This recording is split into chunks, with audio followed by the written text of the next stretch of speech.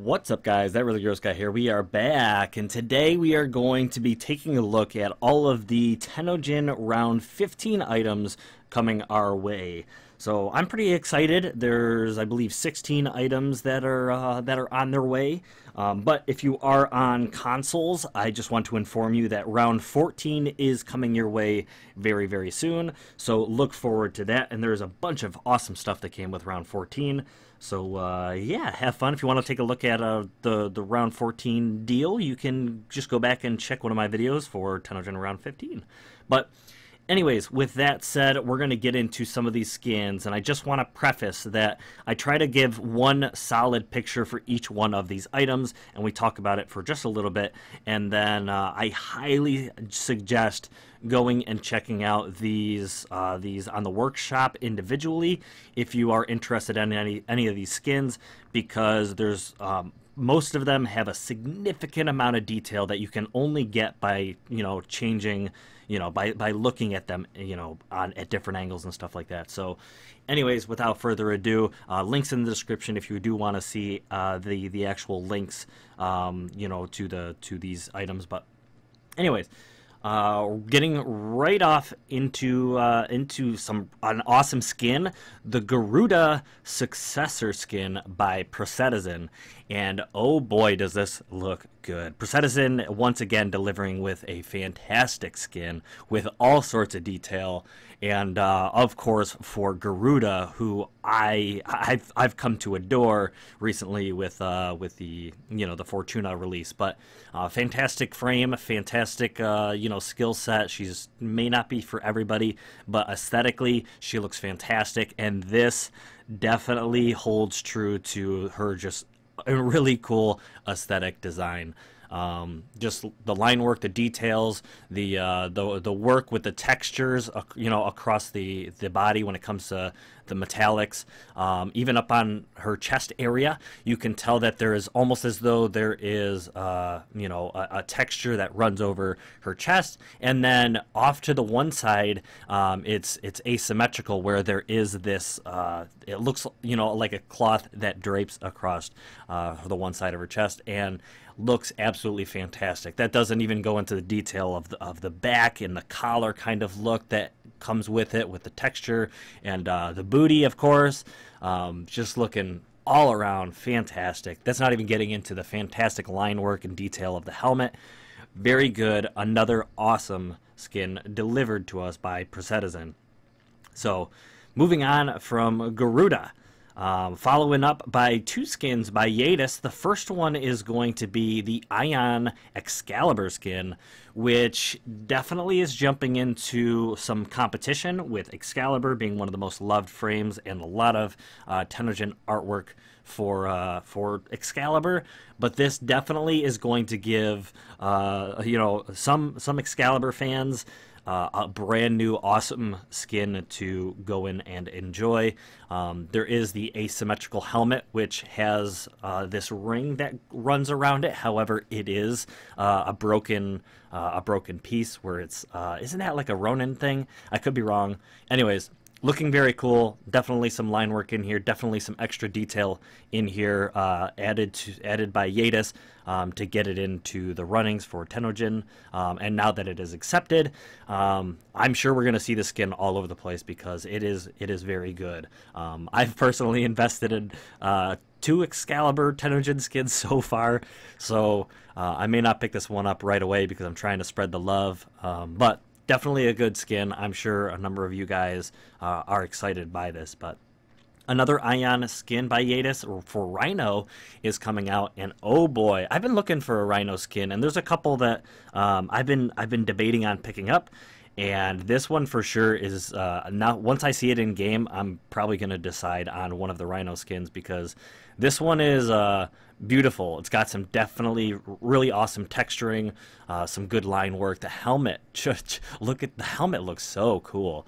So cool. Great job, Yadis. You're likely going to see my money very soon. So there it is. Looking very cool. Following that, we have an Avara skin by Rakau named the Estrella skin. I know that some people were really looking forward to this skin making it into the game. I'm pretty sure I saw some comments. I don't know if it was on my last video or just in the Tennogen section on the forums of people really hoping to see this skin in round 14. Unfortunately, it didn't make it in because I'm sure there was just a little bit of tweaks that were made to this skin by Rakau. But here it is, making it into round 15 for all of you Avara lovers. Looking very, very good. Just wow. It's definitely got some really cool line work. The back and the detail and just where the metallics are placed and how they're placed is very, very cool. Not to mention there is a little bit of adjustments made to the bow for this custom skin. Very cool. The helmet, of course, with the way the helmet is designed, it might be, right up your alley. So there you have it, Avara Estrella skin. Very cool. Good job, Rakau. Next up is one that I definitely saw comments of people being very upset that it did not make it into round 14, and that is going to be the Night Hunter Nidus skin by MZ3.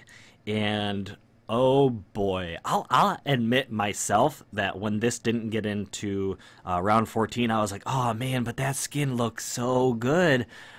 There must be something. There must be some little, tweaks or something that needs to be made to this skin for it to be accepted, because I know DE is picky, and the way that Nidus kind of, opens up with his mutation stacks, there was probably something that just animation-wise didn't work, or maybe there was just a little bit of something that DE wanted extra for this skin, because all in all, I knew the skin was fantastic. I knew it was going to make it at some point, and I guess that work, whatever needed to be done, was completed for the skin, and here it is being accepted. So everybody, Nidus fans, or just fans of this skin, the specific skin, celebrate, because it's coming our way, and I'm excited because I'm on board. I am 100% on board with this skin. MZ3, you will see my money here soon. Anyways, following that, great job though, great job, fantastic skin. Following that, we are going to have Saren's Blade of the Lotus skin by Beastbuster. Now, if you have seen some of my previous videos when the Blade of the Lotus skins come out, you know that I am a fan of this really cool, almost like medieval knight style that some of the previous works have definitely incorporated into these skins, and Saren is no exception. In the line work and the detail and the metallics and stuff, looks just gorgeous on Saren. This picture I wanted to bring for you guys because it shows it from 3 different angles. However, this is another skin that definitely deserves to take a closer look at, because from afar you can't see all of the detail that was put into the skin, but you definitely can if you go and visit the webpage. But Saren Blade of the Lotus by Beastbuster, fantastic, really cool helmet, texturing, metallics, once again following up with some quality. So great job, Beastbuster. And those are all the Warframe skins. We have one Warframe helmet by Lubox, which is, for whatever reason, not showing up. What? Okay, let me fix that right now. How did that happen? Is it the format? Is it the format? Let me now position, size, fit to screen. That was weird. Anyways, Revenant Immortuous by Lubox, which is going to be a replacement or an alternate helmet for Revenant.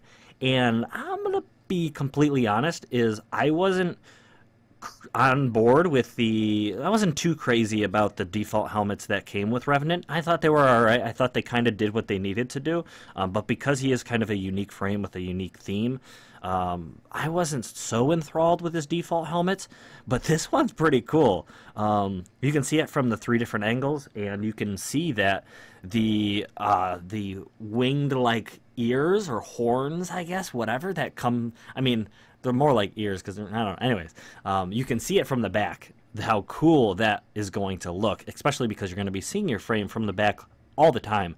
Not to mention that cool energy color that is detailed on that helmet. Looks very, very cool. And then the wispy kind of energy color that flows from it up and downwards towards the back. Very, very unique. Very cool. And there you have it. The Revenant Immortuous by Lubox. Great job. Great job. All right, so we are going to take a look at the 2 Nikana skins, the only weapon skins that are coming in this round, but both of which I think are very, very cool. This first one is going to be the Mithra Nikana. I have done a Tennogen Spotlight on his Mithra Mirage, and I may end up picking up this skin to keep with that cool Mithra theme, but this is the Mithra Nikana, split up in its sheath and its sword. So on the left side is the sword, which has this cool energy kind of deal going through it. Like it looks a little electric. I don't know. Very cool. It's got that like glassy energy look that you see with a lot of the Mithra stuff, which looks very cool. And then on the right hand side, you see this sheath, which when placed together looks unique. Definitely go to the workshop and check out this sword in all of its detail, because it's kind of hard to tell exactly how this goes together until you see it and you go, all right, that makes sense. And I'm excited to see this in game. Very cool. Another great work of art by Lucanyu. So another Nikana, this time by one of my favorite creators. All these creators are fantastic, but Hitsu-san, I feel like, hits me right in my my aesthetic, preferences.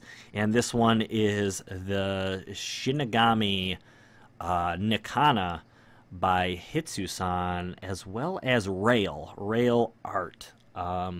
I'm not too familiar. I know Hitsu-san has been doing his own work, and then Rail has come in with some assistance to put this together, maybe in concept or but they collaborated in some way, shape, or form to deliver us this incredible Nikana skin.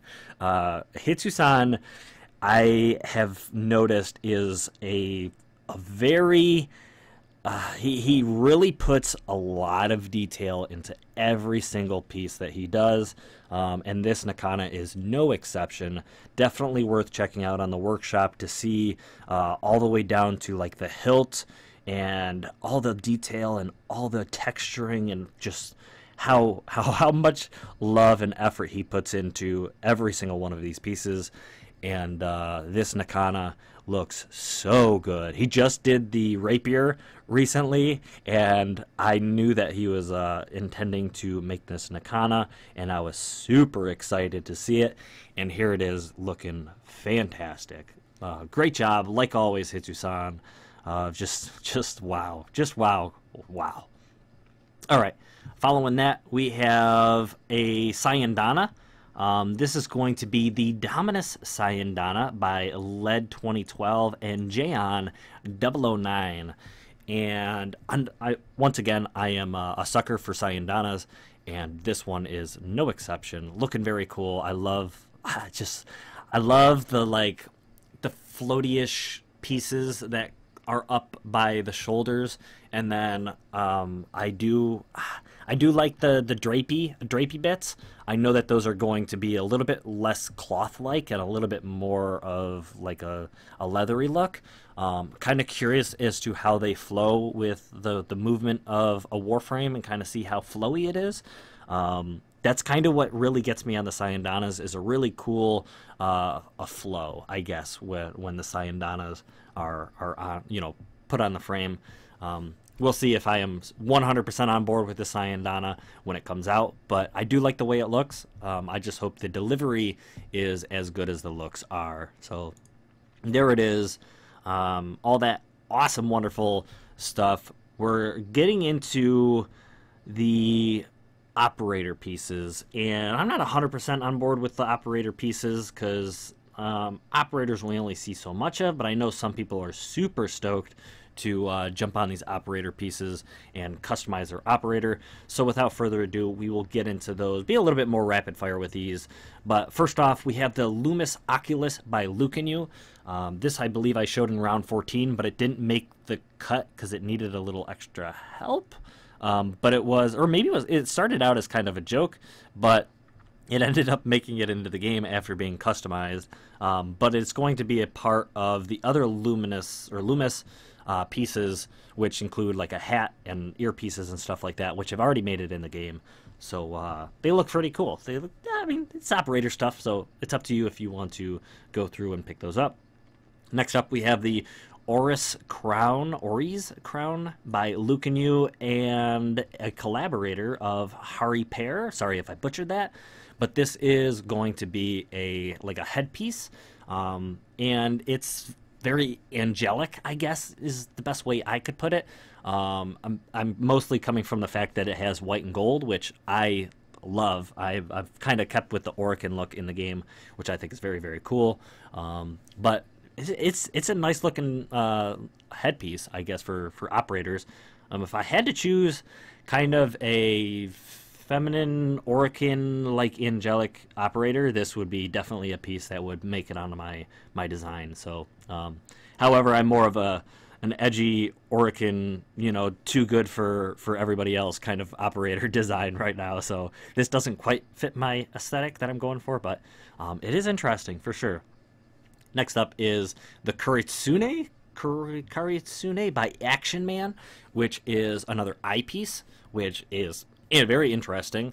Definitely gives me like I don't know, like definitely very futuristic vibes of like a VR headset that is that small and that, I don't know, just I want to say like Blade Runner, but I mean, yeah. Anyways, we'll just move on. It's a very cool design by Action Man. Definitely worth picking up if you are into the operator aesthetic, you know, Tennogen stuff. So, and then lastly, we have the Optima by Dead Nexus and Swanky Swaggernaut, which, great name, by the way, which is kind of a, I'm just gonna go out on a limb and say it's kind of like a Corpus inspired like headpiece. Is it considered eyepiece? Maybe. I don't know what slot this would be added into on the, I'm assuming eyepiece, but it looks like it is some sort of optical interface type thing, or just, you know, or it's just meant to interact with the operator's brain or something and be a thingy. I don't know. I think it does look cool. It's a little bit hard to tell from the textures, and jumping into the workshop, you can see it in a number of different colors, but I'd have to see it in game to really see how, if it clashes or not with you know, some of the operators. I don't know. If you're running with a Corpus inspired operator design, this probably is right up your alley, but that's not what I'm going for personally. So anyways, that's going to be it for me, guys. If you are interested in my Tennogen Spotlight videos, I am working on one right now, which is a Fortuna theme. Actually, I'm working on technically 3, because I'm doing 2 skins. I'm going to do a video of those 2 skins together, which are both Fortuna themed, and I'm going to do separate videos highlighting the details and the you know, all that stuff of them in separate videos. But there's that, and then in the outro, you will see my playlist of Tennogen Spotlight stuff. If you are interested, your guys' support helps me create these Tennogen spotlights more often. So if you guys do want to support the channel, just by continuing to stick around and do viewership stuff, or if you are willing to, there is an extra way to support me through Patreon, which I have 2 patrons right now helping me kind of get some things done. They're helping me, number one, make these Tennogen Spotlight videos a little bit more frequent, and getting me into playing Anthem when it comes out as well. So I appreciate those guys. I appreciate all of you for the continued support, and I hope to see you guys again in another video. Blow!